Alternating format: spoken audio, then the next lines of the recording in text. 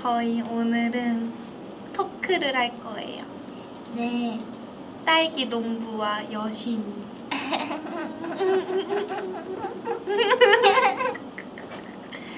무슨 토크를 해볼까요, 오늘?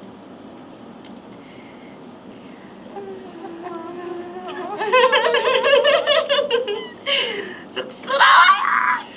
약간 이상형이 어떻게 되세요? 이상형? 네. 약간 좀 그 딸기 색깔랑 잘 어울려. 그 앞머리 있는 여자 것 같아요. 아 진짜요? 저랑 비슷하네요, 뭔가. 아 그래.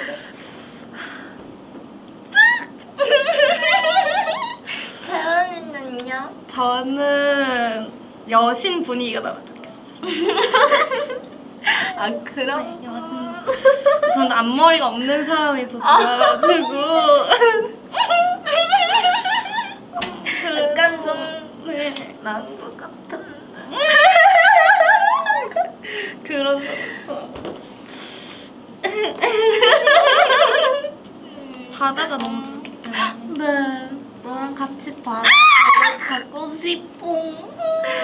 아, 저도 그렇고 싶긴 한데 다음에 시그널로 같이 가면 좋아. 1박 2일로?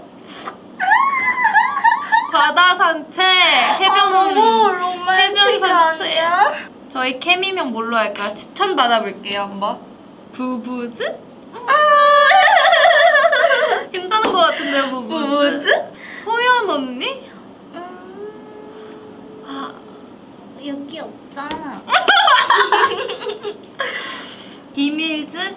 괜찮은 것 같은데? 비밀즈? 비밀즈 약간 비밀즈로 비밀즈? 해볼게요. 비밀즈 포즈. 비밀이에요. 다 보는 사람들 지금. 둘이 손 크기를 재달라고 하시는데요. 반짝이? 한번 해볼게요.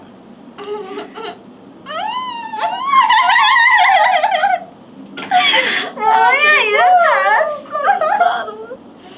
와, 진짜 비슷해요. 비슷하네요. 그럼 저희 한번 눈 맞춤을 해달라고 하셔서 제가 하고 싶은 게 아니라 다들 해달라고 하셔가지고 맞아요. 한번 해보겠습니다. 한번 해보겠습니다. 네, 자 해볼게요. 아 진짜? 잠깐만. 그래 해볼게요. 시작. 언니가 재현이 너무 좀 눈빛을 자꾸 발사해가지고 너무 나 피해는 느낌? 아니에요. 약간 좀 아 맞아요. 저희 둘 다 서바이벌 그 프로그램 출신이니까 더 그치요. 뭔가 약간 공감대가 있어. 진짜. 언니 자꾸 천천히.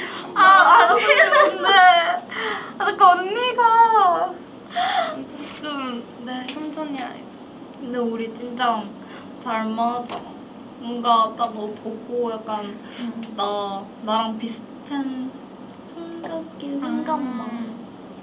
잠깐 언니한테 허벅지를 만진다고요. 아 위에 너무 빨라. 벌써 시간이. 위에는 까먹었어. 여기 카메라 있어. 언니 조심하라고요. 아 이겼다. 캡처 타임. 좋아. 우리 비밀즈. 하트. 하트 하자.